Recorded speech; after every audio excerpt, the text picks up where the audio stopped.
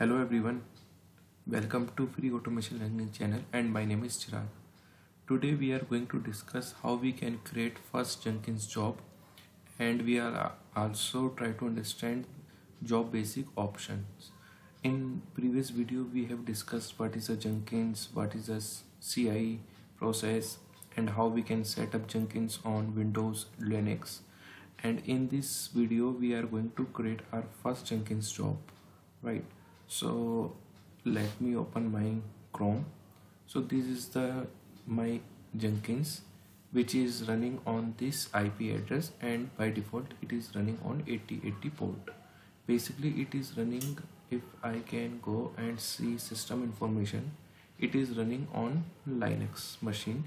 You can see over here, right? So what I am doing here, I am just go here and we will create our first new job, right? Welcome to Jenkins, please create a new job to start. I click on this and I will give Jenkins first job.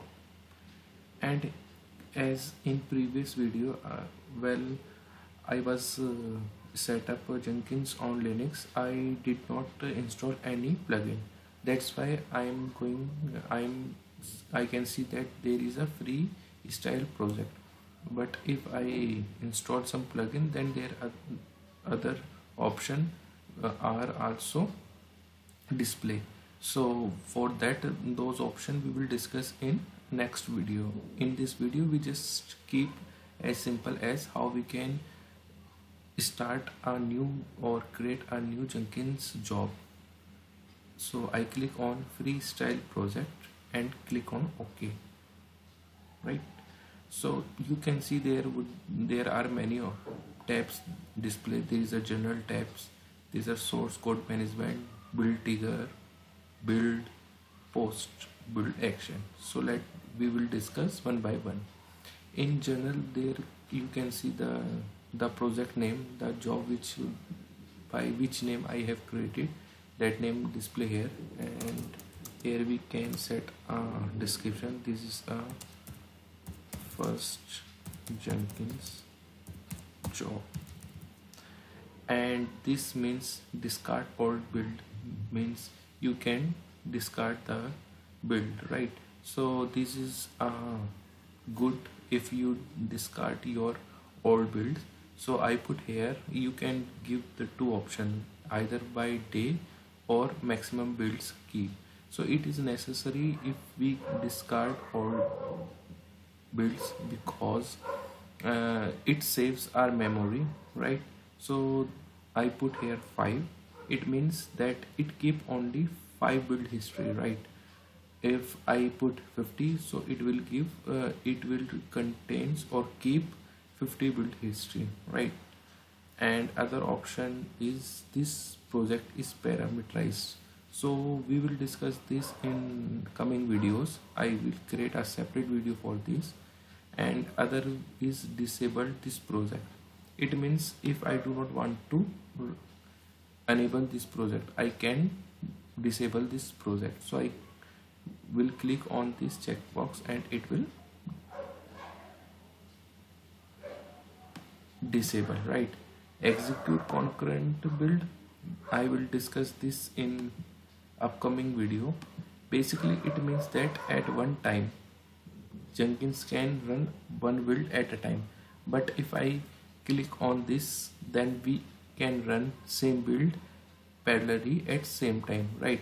So how we can do this, I will show you. It doesn't matter, just you have to click on this and you can easily set up. So we will see in coming video, right? Other is important part is a source code management. Basically in this Jenkins, understand from where you want to source your code. As I do not install GitHub or SVN plugin yet, so it does not show me the GitHub and SVN plugin options here. For GitHub integration with Jenkins and by using Selenium, I will create a separate video. In this video I just keep a simple that uh, you can understand what is a source code management. In this video I'm going to with a none, means I'm telling Jenkins that I do not use Git, I do not use SVN, I use only none. None means I am either I give or copy or paste my code under a workspace, or I will do not use any source code, right? And what is a build trigger? How you can trigger a build? So basically you can trigger a build by remotely from a script. Here you can generate a token, right? Token name here. So how we can generate a token name, we will discuss in separate video, because it is a different topic other than this introduction of first job, right? Build after other project are built. If you want to just create a chain, means one build is trigger, suppose build A is trigger, after that build B will be trigger, after that build B C will trigger. So by doing this chain we can use this build after other project, right? Build periodically. In this we can schedule our job, how we can schedule or automatically trigger our job, right? So I will create a separate video for this. And poll SCM, in the by using this option we can integrate our Jenkins with Git. When any push comes into that Git repository, that automatically my this job will trigger. So this option will use by DevOps, and mostly when we are using continuous integration, then we can use this option, right? So I will create a separate video this also. And now come with a build, how you wanna to build this. So as I using Jenkins on Linux, so I will use execute shell, right? If I'm using Windows, then I can use Windows execute Windows batch command, but I'm using a Linux, so I will using this. So what I do, I just put pwd over here, right? And apply and save. Before saving this, I will show you this post build action. So this means if I want to, as I discussed, that if we want to build our project in chain, then we can use this. Means after this build finish, either you wanna to build another project or not, so you can use this option. If I want to build another project, then I use this build other project and give the name over the build, which build I want to trigger.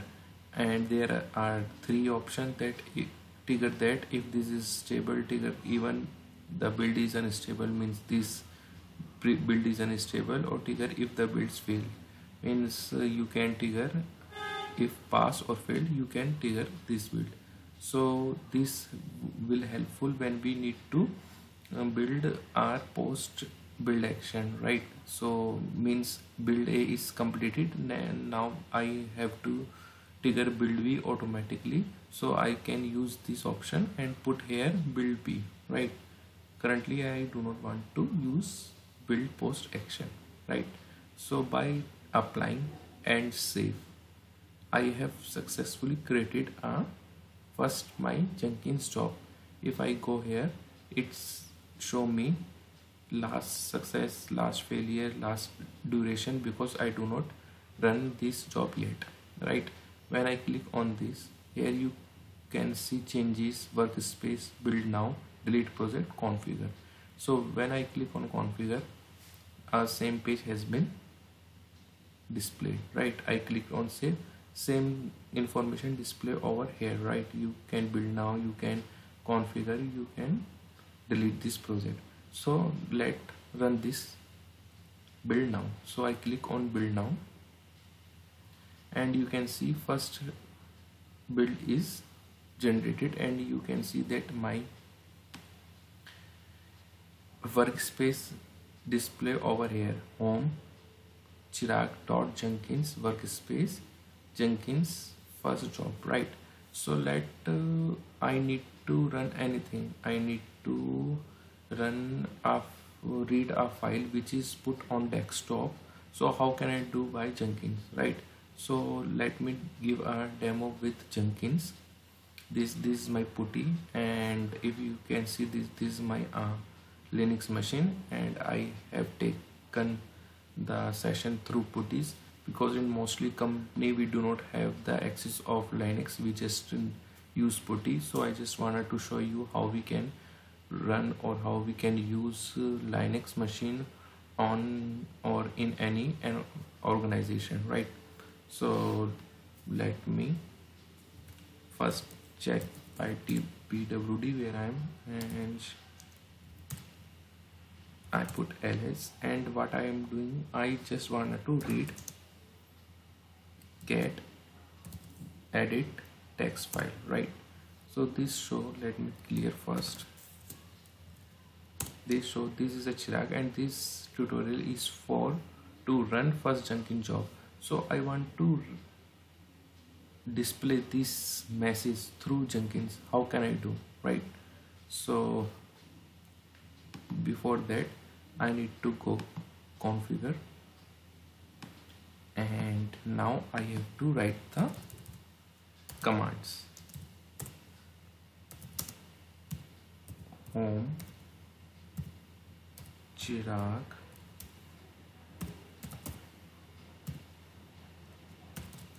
desktop. Let me open this, put clear over here pwd. So you can see home Chirag desktop. I write the same home Chirag desktop, and cd means we have to change the directory. Now I have to use cat, and I use get edit text file. So same command I am using on Jenkins, edit text file dot txt, right? So let me save this, apply and save. First we will run on this. So this is the expected message which display on this putty. Now I will run on Jenkins, and we see, will we see this message or not. Let me open, and you can see that same message I can display Jenkins console also, right? So what it shows, it shows that we can run anything. If I need to run this shell script over here, I can write the shell script. If I need to run anything, I can run anything. Means this is my terminal, right, for execute shell, because I am running Jenkins on Linux. So guys, this is about the first Jenkins job. Hopefully you like this video and you understand this how we can create first Jenkins job. And in coming video we will discuss about how we can integrate Selenium with Jenkins, how we can integrate APM, what is a parameterization job in Jenkins, and how we can integrate Git. So all the advanced features of Jenkins we will discuss in upcoming video. So stick with this series, and thank you for watching this video. If you like this video, please press like button, and if you like my work, please subscribe my channel. Bye bye, take care.